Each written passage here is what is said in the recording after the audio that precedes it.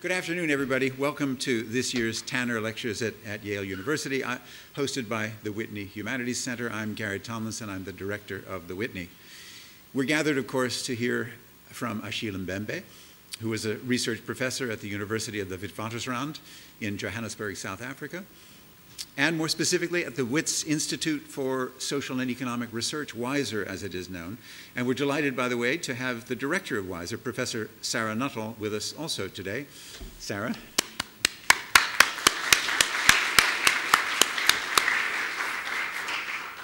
I've known Professor Mbembe since we were colleagues at the University of Pennsylvania some 25 years ago, and it's a huge pleasure for me to welcome him to this stage today.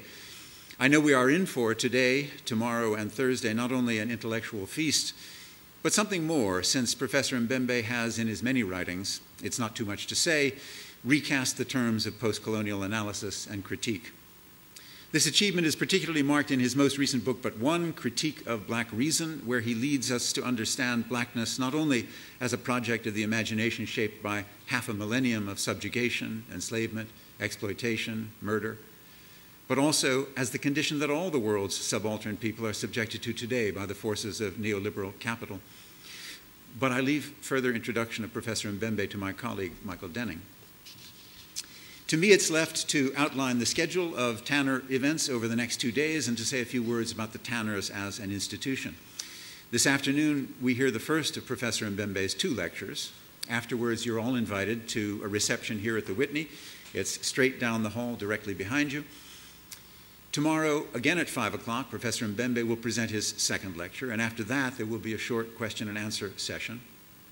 And then on Thursday morning, finally, at 10:30, we reconvene for a discussion among Professor Mbembe, Professor Denning, and another Yale professor, Inderpal Gruel. At that session, there will be additional opportunity for questions from the audience.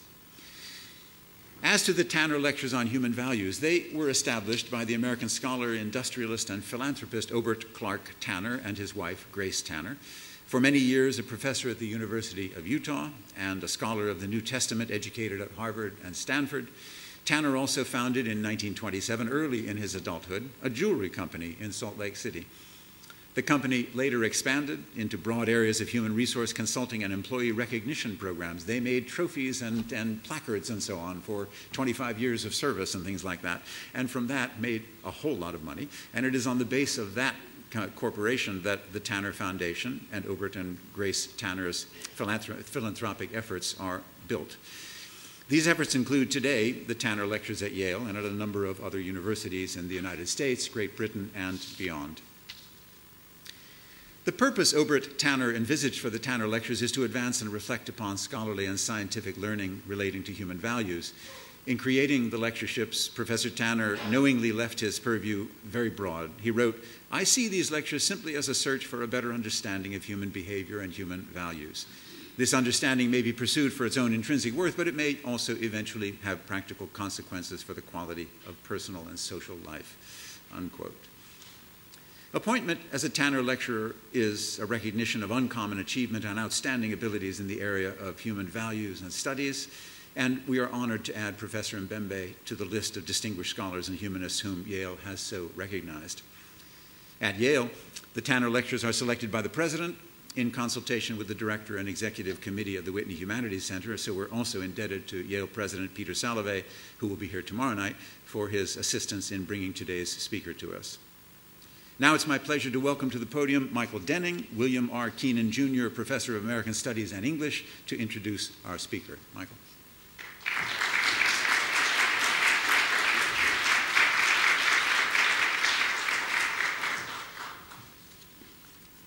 Thank you, Gary. It's a great pleasure to welcome Achille Mbembe back to Yale to deliver the Tanner Lecture, Borders in the Age of Networks. I won't repeat that he's a research professor at Witwatersrand. I'll just say I last introduced Achille to a Yale audience in 2007.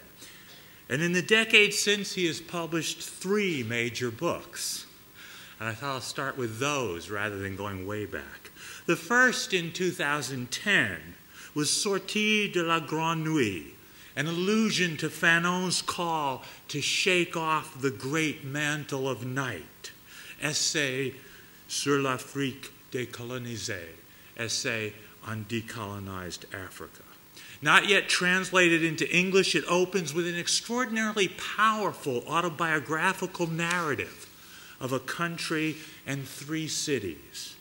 First, and please excuse my halting translations, I hope they're accurate. Born in the shadow of a country without a proper name, Cameroon, the name given by Portuguese seamen marveling at the abundance of shrimp, camaro, in the river. And born in the shadow of, and I quote, the first age of post-colonialism, its childhood and adolescence. And in the shadow of songs of lamentation for the disavowed martyrs of the anti-colonial struggle, and the schoolroom anthems of the post-colonial nation and potentate. Then, as with intellectuals, and I quote, since the time of Fanon, Césaire, and Senghor, having taken his master's at the University of Yaoundé, he left for Paris, where he took his doctorate at the Sorbonne, and New York, where he taught at Columbia, and where, I won't summarize his luminous pages on what those 2 cities meant to him. He became a historian not only of the resistance in Cameroon, editing a collection of the writings of the martyred Reuben Nioba, and publishing in 1996 The Birth of the Resistance in South Cameroon, but of the surpluses of post-colonial Africa. And he forged the remarkable dialectic of historical reflection and critical theory that has come to characterize his style first on the Postcolony, translated into English, published in 2000 and translated into English in 2001. But then, in the last year of the 20th century, as he puts it, he arrived in South Africa. In the shadow, and I'm quoting here again, the maelstrom, in the shadow of the maelstrom that was apartheid. Its statues still standing, its streets not yet renamed, in a city, Johannesburg, the most modern, most powerful, and most racially mixed of African metropolises, a new frontier of the continent where one finds almost all the nationalities of the world. A migrant to Johannesburg, it is from Johannesburg that Achille Mbembe has, over the last 2 decades, reimagined our world. In his account of Africa's attempt to shake off the great mantle of night, in his extraordinary 2013 book, Critique of Black Reason, which has just been translated into English, a philosophical history of the invention of black reason, the Western consciousness of Africa and blackness in the shadow of the slave trade and colonialism, of the reversal of that black reason into the black reason that is the polyglot internationalism of the modern black imaginary, in figures from Garvey and Du Bois to Fanon and Mandela, and finally to the becoming black of the world. And most recently in the 2016 book, The Politics of Enmity, a chapter of which has been recently translated in Radical Philosophy, a reflection on a world dominated by the desire for an enemy, a desire for apartheid, a desire for separation and exclusion and walls, and the new forms of nano-racism and hydraulic racism that world has shaped. Throughout all his work, he has been haunted by death and corpses. Necropolitics has been one of his most influential essays. And death stretches across his work from the cemeteries in Cameroon to the amazing essay on Mandela's mortality, written together with Sarah Nuttall. However, recalling the songs of lamentation of his grandmother for the son assassinated in the resistance, he writes that these songs serve to accompany his shadow and to open for him a way to a possible repose in compensation for the unspeakable injustice the victim experienced after his demise. In a similar way, Achille Mbembe's writings accompany the shadows of the dead and undead of our world, and open a way to a possible repose, an in common, as he calls it, beyond the unspeakable injustices of a society of enmity. Please join me in welcoming Achille Mbembe for the first of his 2 Tanner lectures, The New Global Mobility Regime.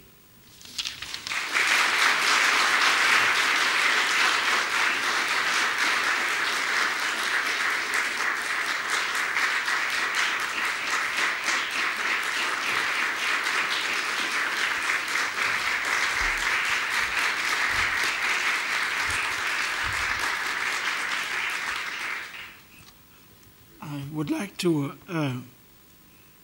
thank Gary and the university for a very gracious invitation.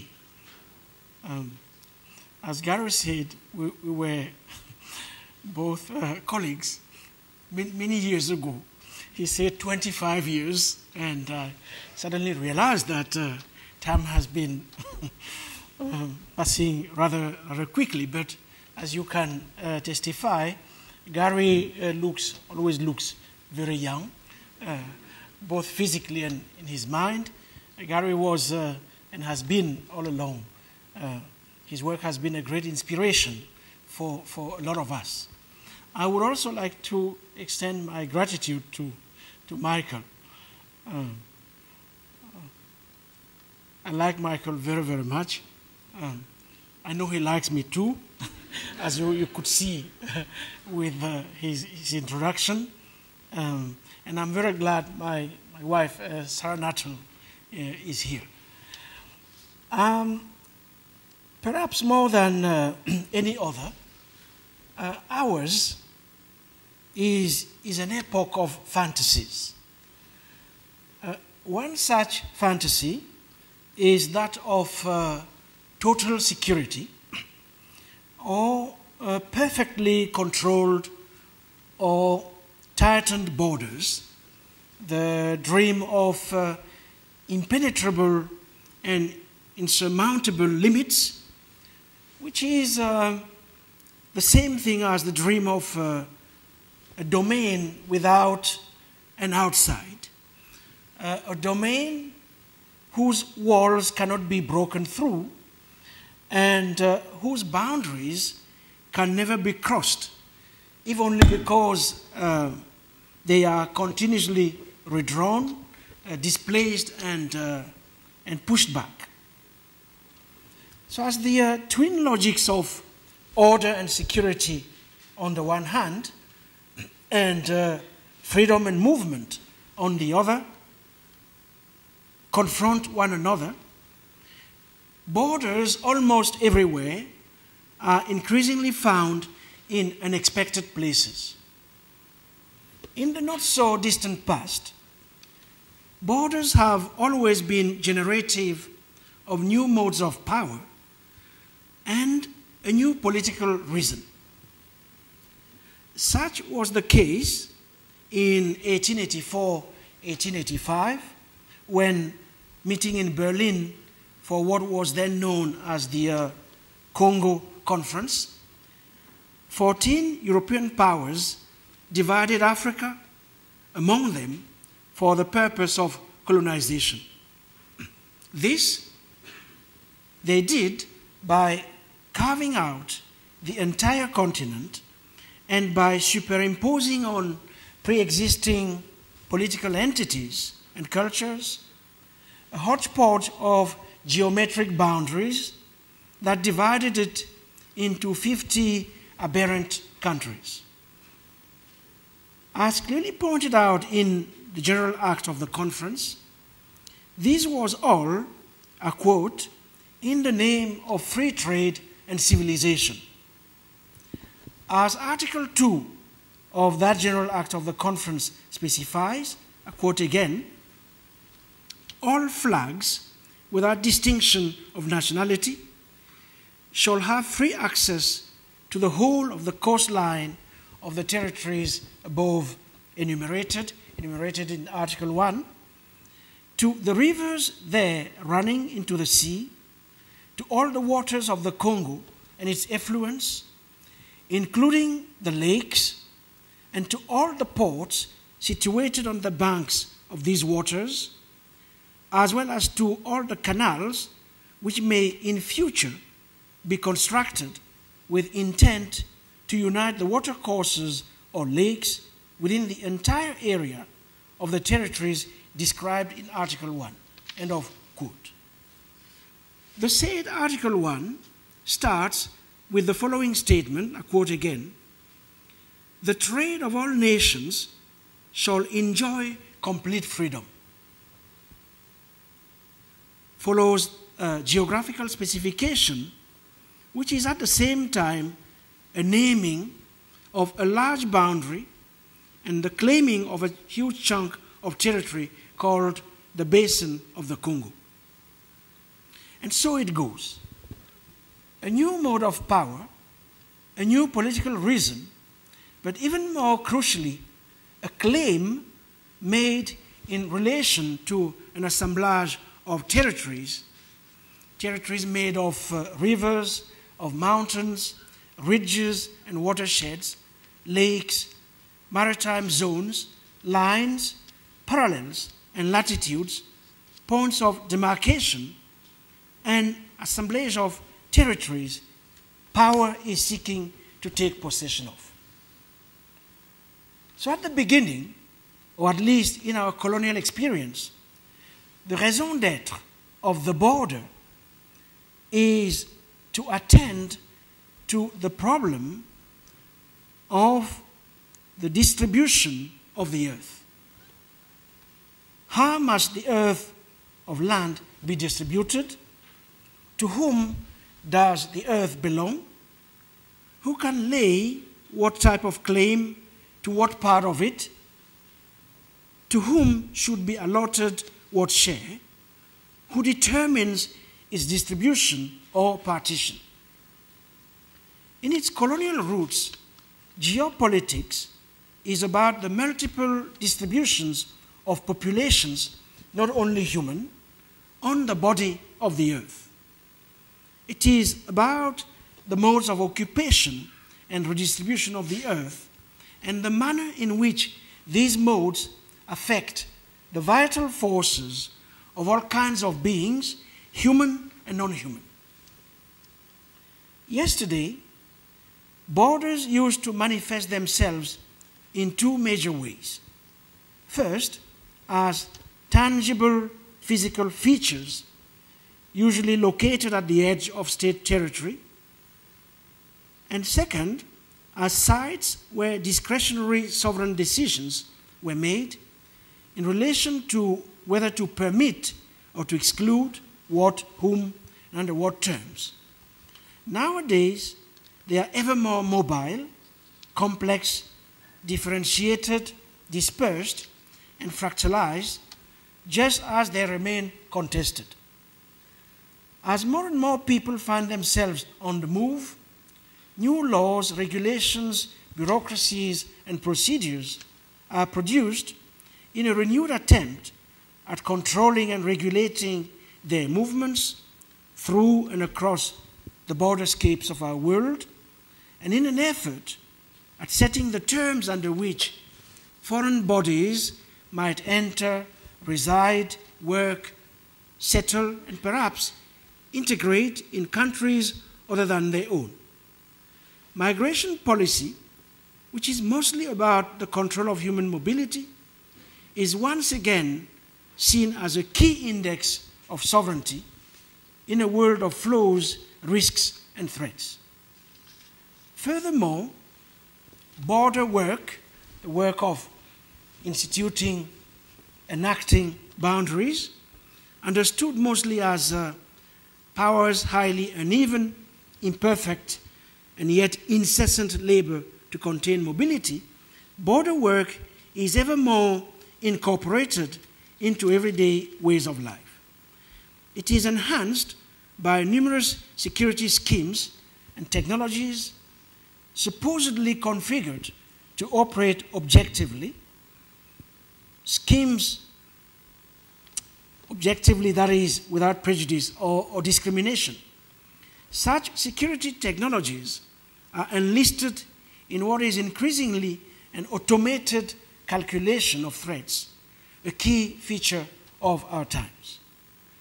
They are configured in such a way as to track and veil and sort that which is hidden, that which must be detected and inspected, that which is out of place or unauthorized, concealed identities, aberrant movements, categories of potential enemies, actual human bodies in this age of generalized suspicion. Indeed, this is also an epoch when the human body, or more precisely that body that is not mine, re-emerges as potentially dangerous and meshed as it is with various figures of threat and insecurity.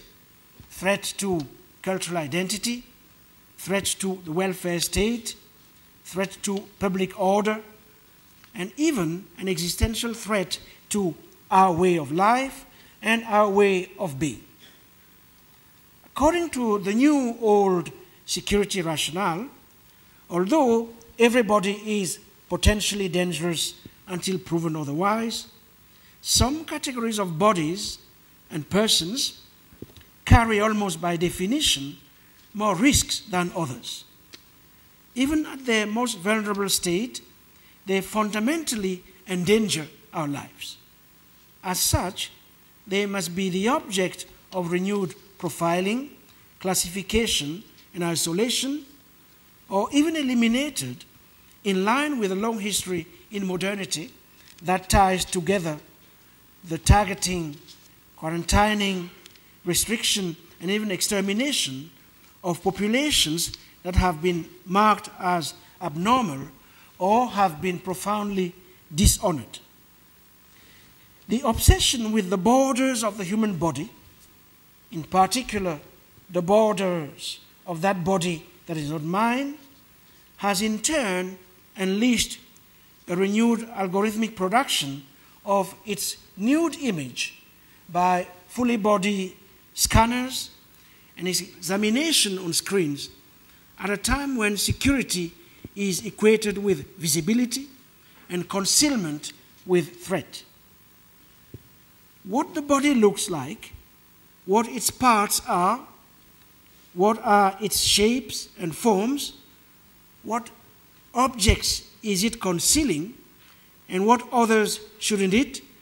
These are questions the new matrix of threat and risk is forcing us to ask with urgency. So over the last 15 years, a huge amount of empirical work has been done in relation to both borders and migration, and it is not my intention to rehearse it here. The wealth of data already accumulated has helped sharpen our understanding of mobility and of borders, of capture, immobility, and flight.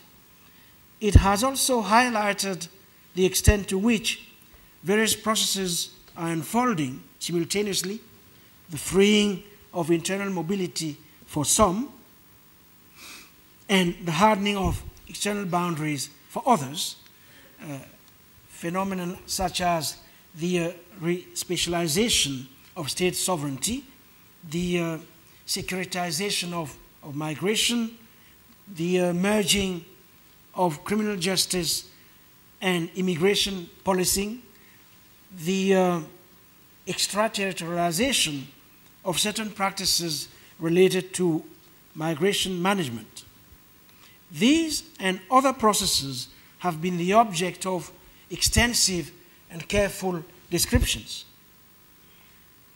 Drawing from this material, it seems to me it's now possible to rethink what is at stake when the biopolitics of mobility intersects with the geopolitics of our times, the kind of political reason that is produced at this intersection. In other words, what is it that contemporary migratory struggles tell us about the border regimes of our times, and the apparatuses of control and capture of bodies, capture of motion, capture of speed, and ultimately capture of life itself in the current conjuncture. These are some of the questions I would like to examine during these lectures. I will be using, at times interchangeably, such terms as borders, migration, mobility, movement. These are obviously technical concepts. Borders are at the front line of present-day geopolitics. They are also the sites where sovereignty is the most subject to reanimation. To be sure, the long-established concept of territorial, physical, or political boundary of a state still has relevance in a world in which lines, enclaves, and compartments have not entirely disappeared. The lines that continue to separate us are still there, but boundaries or borders are no longer conceived merely as walls or fences. Even when they manifest themselves as tangible physical features located at the edge of state territory, they are increasingly understood as a contingent assemblage of social practices subject to change. They are increasingly understood as relational arrangements of bodies in spaces, and not only as containers. In fact, as argued by many, the discretionary sovereign decisions that are taken at borders are ultimately the result of various interactions between border guards, detection devices, sniffer dogs, humans, non-humans. Bordering actions or practices in that sense represent a provisional stabilization of various forces and devices, forces with competing understandings of threat, forces whose function is to enact or perform security in the face of cunning and supposedly merciless enemy others. So a border, in this sense, is the result of how mobility control regimes use difference to constitute different spatial practices. So the point I'm trying to make is that, as a matter of fact, there is no homogenizing border logic. There isn't. Difference and territoriality are always practiced in fractured and partial ways. At least that is one thing we draw from the voluminous amount of research I was referring to. This having been said and taken together, these terms, borders, mobility, movement, and so on, these terms all mean one thing. The multiple distributions of human populations on the body of the earth. That's how I understand these terms. They all refer to the same thing, the monitoring of the movements of the populations that circulate on the surface of the earth or that happen to settle somewhere for various reasons. But in my understanding, what is ultimately at stake in the current planetary politics of mobility is the drawing of the new limits of the earth. In this context, the main function of borders is precisely to push outside, to throw outside that body that is not mine, or to put it in Heidegger's terms, the wrong people with the wrong blood. That's Heidegger's expression. In this sense, the border has the status of law. To be sure, border does not only exclude or separate, it can also connect, but overall, a border is, in the last instance, always conceived in its disjunctive use. It always refers, in the last instance, to those populations coming from the outside, and in relation to which it must act as a filter, or which it actually threatens. So I start from the assumption that any form of mobility finds its limit at the border. The border is that which interrupts movement or motion, and in modernity, border control has played two decisive functions. It has been a key device in the planetary management of populations. It has also been a key vector for the configuration of various degrees of subjecthood, flow and distribution of bodies, the constitution of subjects without rights, and a preeminent site for the execution of state violence. The limit where life matters the most. So the questions I'm asking are the following. To what new existences do borders bear witness in our contemporary world? Why, in the confrontation with borders, why do so many people, why are they compelled towards experimenting at the limits of the livable? This way of framing the issue is markedly different from the three approaches that have of late dominated debates on mobility in the age of borders and networks. Of the various strands that have of late dominated such debates, three in particular should be highlighted. A first strand, centered around the concept of precarity or precarious lives, has sought to delineate the interconnections between neoliberal work and welfare regimes, immigration controls, and the exploitation or hyper-exploitation of international migrant labor.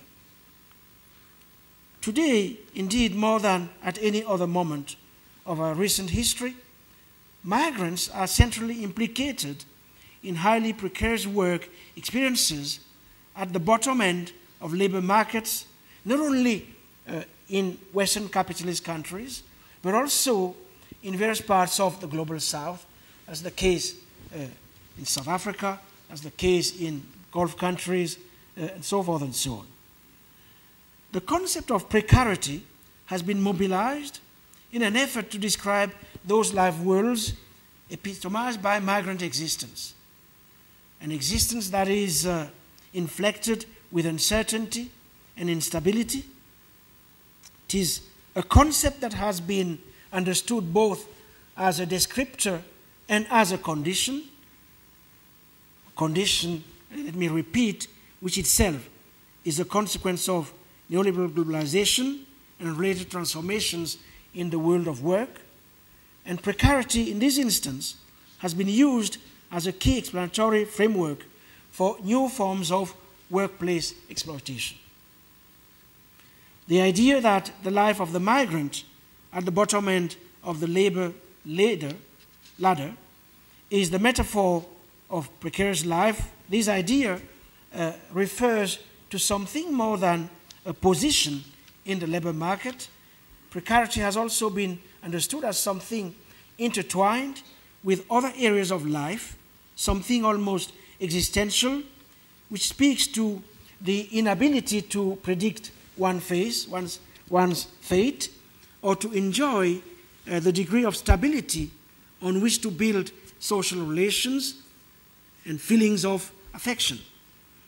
Precarity has finally been understood as a condition of structural insecurity, as a consequence of differential exposure to violence and suffering that emanates from socio-political context. That's the first way in which the question of mobility, borders, migrancy has been dealt with through the lens of this concept of precarity.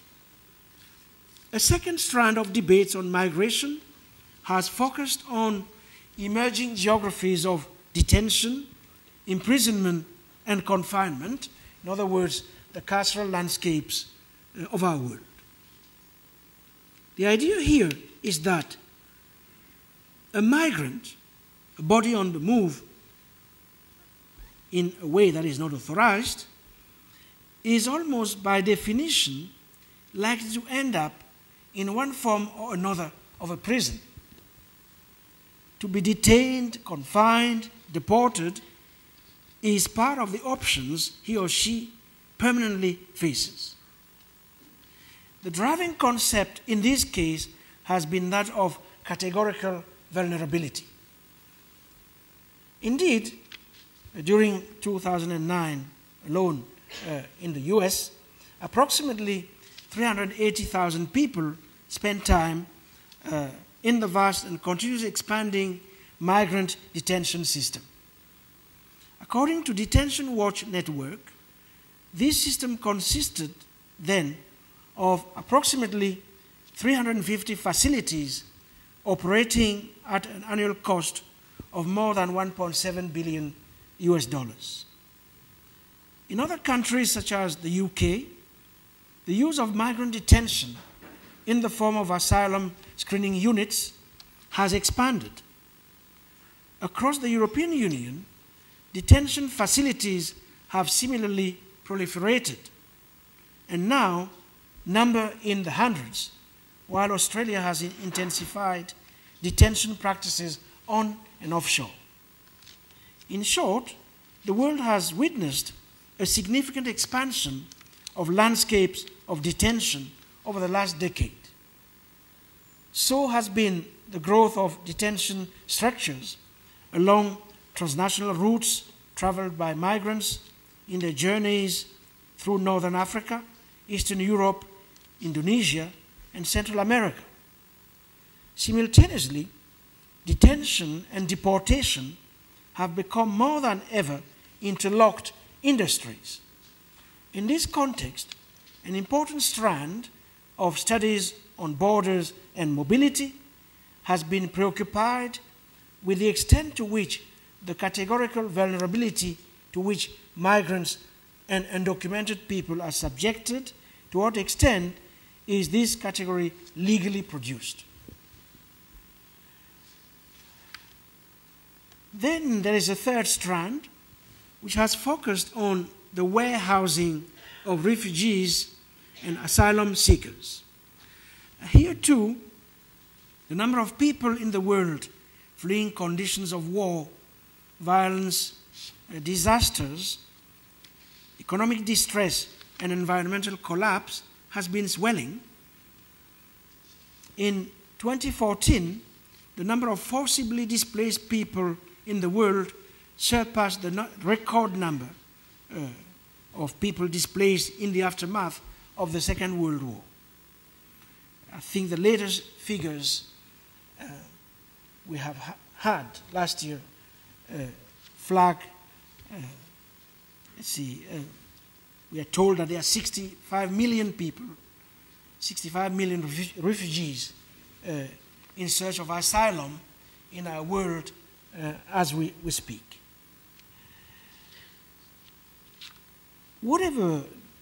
So from whatever angle one examines it, the border, therefore, remains a biopolitical space.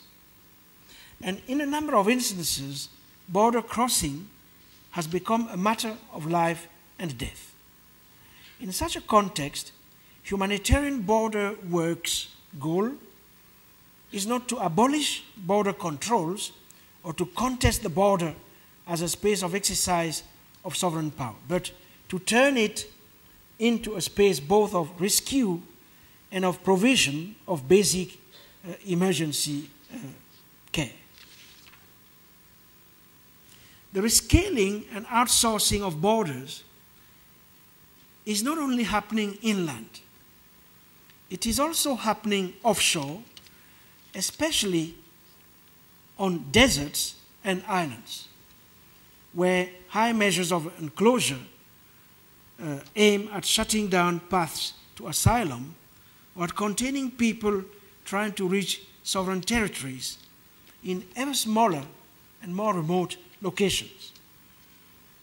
Such is notably the case with Europe's southern peripheries, in particular the two Spanish enclaves of Ceuta and Melilla. In Melilla, following the arrival of the first group of African migrants, Spain built a 3-meter-high fence, 12 kilometers square, in Melilla, which is a 12 square enclave, which is located, in fact, in northeastern Morocco, which has been under Spanish sovereignty since the late 15th century.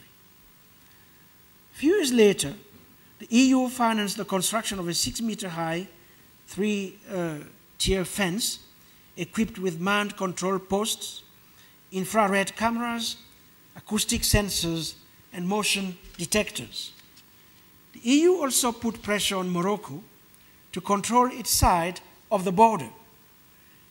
In response, Morocco initiated regular military cleanup operations, most of which consisted in putting migrants in trucks, taking them to the city of Oujda, further down south, near the border with Algeria, and dumping them there or in the desert. A key component of the strategy of outsourcing, European border control has expanded outwardly with the assistance of third countries at the same time as internal border control is strengthened through surveillance agencies, increased rates of deportation, and the proliferation of internment centers. As far as outsourcing is concerned, the Moroccan government has been building its own barbed wire fence, a fence partially financed by the EU subsidies allocated to Spain for border control. The same thing is happening as we speak throughout the Sahara Desert in places such as Niger, Libya, of course, Burkina Faso, and along the coast of Senegal. Typical of the distinctly neoliberal articulation between securitization and free market internationalism, the same countries that are determined to secure their borders are actively engaged in the construction of free trade partnerships with the very same neighbors from whom they seek to protect themselves, which raises, of course, the question of selective permeability. In other words, of whose interest the opening or closing of border serves. I could go on and on the case of these two enclaves and the islands, or talk a bit more about the deserts. But the point I really want to make is that the three strands I have evoked all point towards one thing. They point towards the fact that a reworking and rescaling of borders is in the making. And it is in the making at a planetary level, globally. It is in the making as a result of the emergence of a new mobility regime, one which is planetary in scale. And I would now like to say a few words about this new mobility regime. I have gone to some length describing the ways in which islands enter into this new calculus of mobility. I also alluded to the extent to which deserts are implicated in the same process. I would now like to focus on what we should more broadly call the liquid frontier. because the liquid frontier is at the avant-garde of the redefinition of sovereignty in the contemporary world. In order to understand the liquid frontier and how it reorganizes sovereignty and contributes to the making of a new global mobility regime, an excursion through Carl Schmitt's Nomos of the Earth is necessary, if only because for Schmitt, the fundamental distinction on which geopolitics has been predicated, geopolitics in the sense of the distribution of the earth, a redistribution of the earth, which I equated with mobility and borders at the beginning, if only because for him, geopolitics has been predicated on a binary division between a solid land where territories can be clearly demarcated and where order may be imposed, and the sea. So the land on the one hand, the sea on the other, where borders, according to Schmitt, in any case, can be neither traced nor held, and where in Schmittian imaginary, freedom reigns absolute. That's how he understands, let's say, the sea.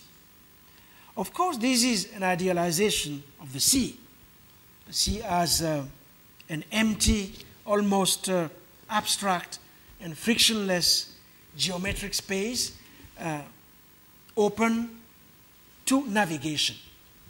Question of navigation, which we found too when I was referring to the carving of Africa during the Berlin conference. So this idealization, of course, it has been critiqued. In fact, as we now realize, oceans hardly cover space evenly. Oceans are, in fact, a fabric that is full of holes. It is stitched together out of pieces. The sea is, if you want, a tangle of strings. That we know now. Schmitt might not have known about this, but at least now we have the advantage of knowing better than he did. But the liquid territory of the sea nevertheless offers a number of particularities. First, because water covers over 70% of the surface area of our planet, many frontiers in the world today are located in the sea. That's the first point.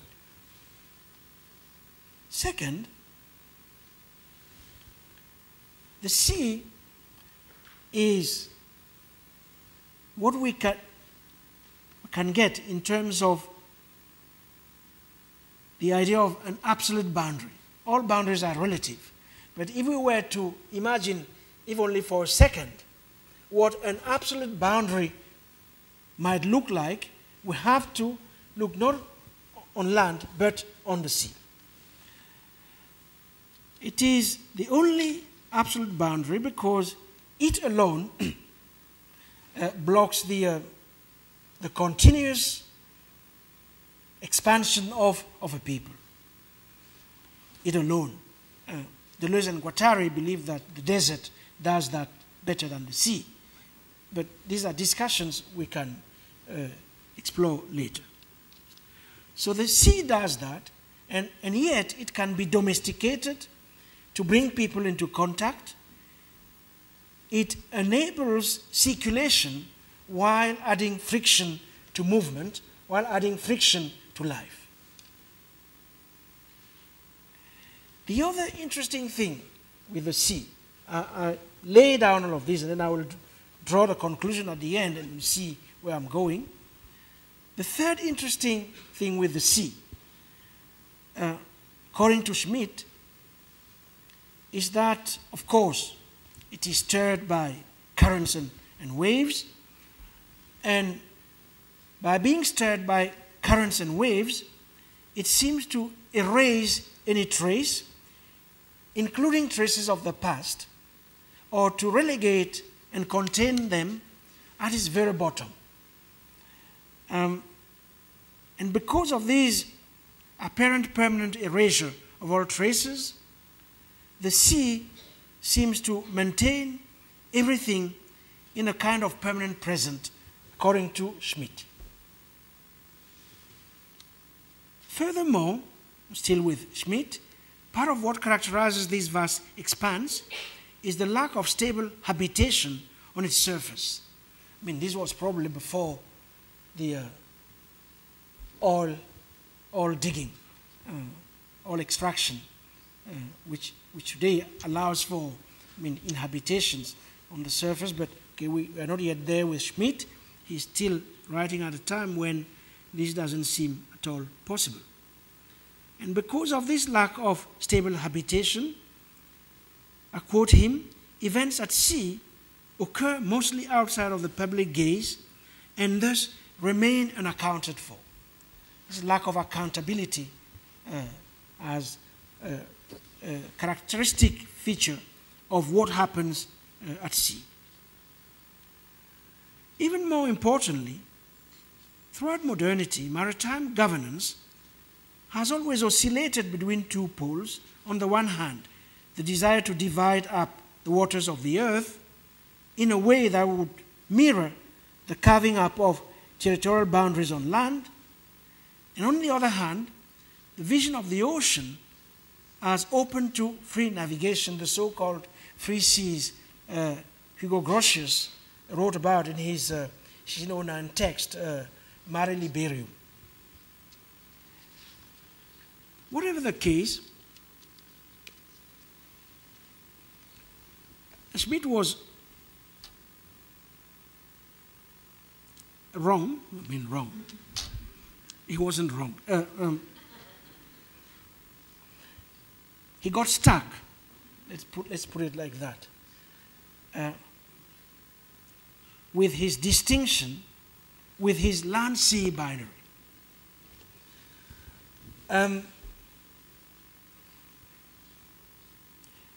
What has happened of late is that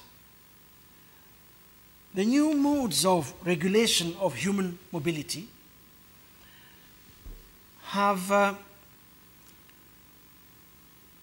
tried to go beyond this land-sea binary by being attuned more than ever before to the vertical dimensions of maritime spaces. And in so doing, we are nowadays able to decipher a much more complex form of governance than the simple opposition between territorial control and deterritorialized flows. What I mean by this is that in the new regimes of mobility, many have come to the realization that, in fact, territorial control can go hand in hand with deterritorialized flows.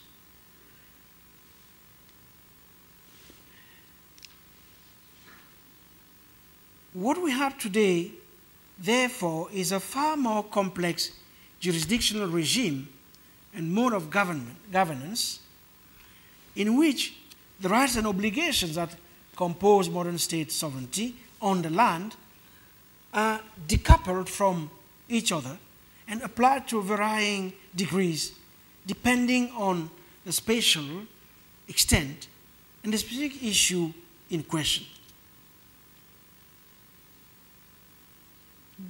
This is what Saskia Sassen calls unbundled sovereignty. And these partial sovereignty regimes intersect with ever-shifting lines of control in which routes and traffic have become key. What does it mean? It means that in the making of the new regime of mobility, motion has been put at the center. And if you want to control the migration of people, what you have to follow as carefully as possible and trace is the movement of people along routes and intersections along their journeys.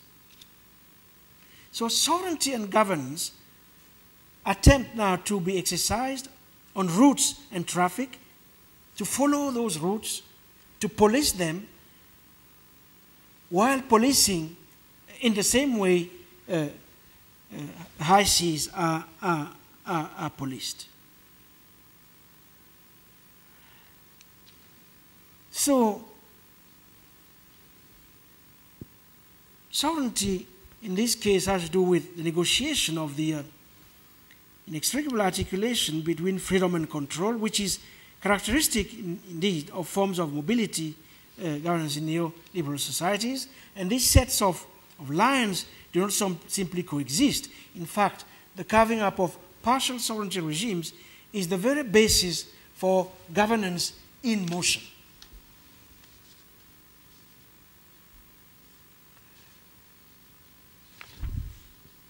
I have used the sea to show the extent to which it has become a laboratory in which contemporary modes of mobility control have been devised and experimented with, which are now being brought to bear on the land. So what used to be done exclusively at sea is now done on land. On the land, as at sea, border functions on the land have been decoupled from the limits of the territorial border and are becoming increasingly dispersed and mobile, able to follow ever-shifting routes. That's what is the kernel of the new mobility regime. Now, one of the most significant transformations in terms of the geopolitics of mobility is without doubt the blurring of inside-outside and the extent to which borders have been externalized, and the border has become a transnational assemblage. A number of authors speak in this regard about the emergence of a territorially extended, increasingly informal and itinerant bordering assemblage of institutions, state authorities, policies that react to dynamic and turbulent migratory movements. At the same time, the outsourcing, offshoring, and extraterritorialization of border work has led to a spatial and legal stretching of the domains of migration control and a redefinition of the jurisdictions and authorities traditionally associated with border management. We see it in places such as Senegal, Mauritania, Niger, Burkina Faso, Morocco, Algeria, Libya, where the shifting performance of sovereignty entails the ability for the security forces of European countries to act in tandem with forces of these third states in an attempt at cutting off the routes of migration. Of course, all of this raises all kinds of dilemmas, these forms of mobile sovereignty, the legal and institutional foundations for such programs remains unclear, particularly with the near permanent basing of operational border control and policing. Foreign forces are involved in other states.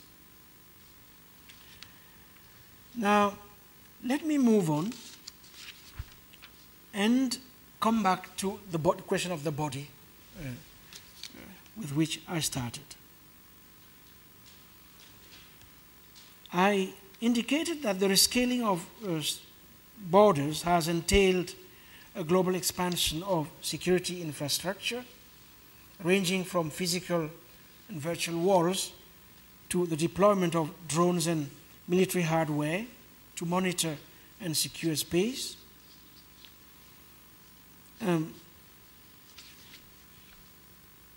I argued that a novel migration regime is emerging, which requires, as I tried to show through the reference to the sea, which requires a non-linear understanding of territory. I also argued that the inside can now be outside, the sea on land, and the land on sea. And what we used to take as close can be far away, and vice versa. All of this geometry is fast changing, and it's changing as a consequence. The old models of sovereignty understood at an earlier period as control over people, taxes, and discrete territories. What I would like to add now has to do with the extent to which, in a world of technology-enabled flows, sovereignty over discrete territories has become almost by definition incomplete.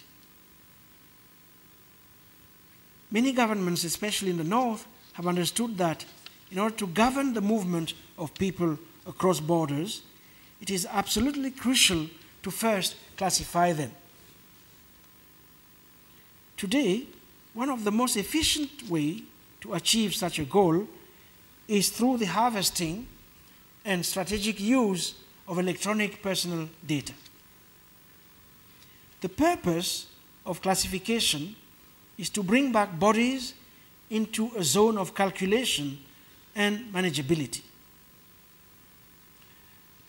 This is the reason why in the new regime of human mobility I'm referring to, bordering practices have become digitized through the automation of data collection and data analysis. So what is being collected? Genetic information.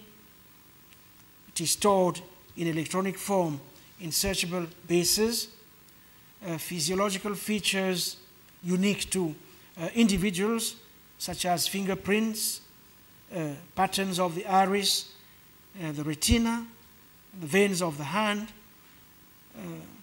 physiognomic features such as voice patterns are transformed via algorithms to produce so-called templates. These templates in turn are stored in centralized databases that are accessed whenever necessary. And templates are, when they are not stored centrally, they are put on a chip, inserted into all kinds of documents such as passports and identity cards. So in this context, to classify consists in converging the data from integrated bases with biometric identifiers such as those I have mentioned. And classification in this instance relies obviously on a series of dividing practices in which the subject is broken up into calculable risk factors. In other words, to classify, which is a very old exercise, but to classify today is to categorize populations into degrees of riskiness, and classification mostly has to do with a preemptive fixing of identities. So, thanks to the biometric turn, governments are embedding their regulatory functions in various networks of global flows with the help of digital technologies so that sovereignty, prerogatives, can travel with the flows. So to old models based on the actual physical control of discrete territories, they are grafting a new model of mobile and flowing sovereignty. In this new model, linear border functions are dislocated and pushed both outward into, as I said, other states' territories, and inward into national societies. Now, this new border regime, moving towards the end now, has produced several significant spatial outcomes. Borders have become more mobile, but more importantly, borders have become portable. Thus, opening the entire space of the globe to potential bordering processes. What I mean by that is that borders have no limits. They are no longer limits to bordering processes. There has been an increase in bordering instances as people can now encounter borders in various forms in a multitude of locales within their daily lives. The nature of an individual's encounter with borders has also changed, since this is often mediated by diverse digital devices and managed more and more by private actors. So border control has become more individualized, more molecular, almost cellular, as digitization allows surveillance to zero in on the smaller spaces, such as the body, and continuously monitor the body. Now the question is the following: why is it that border security practices have taken such a keen interest in the connection between the human body and identity as a means of achieving detailed control of a movement?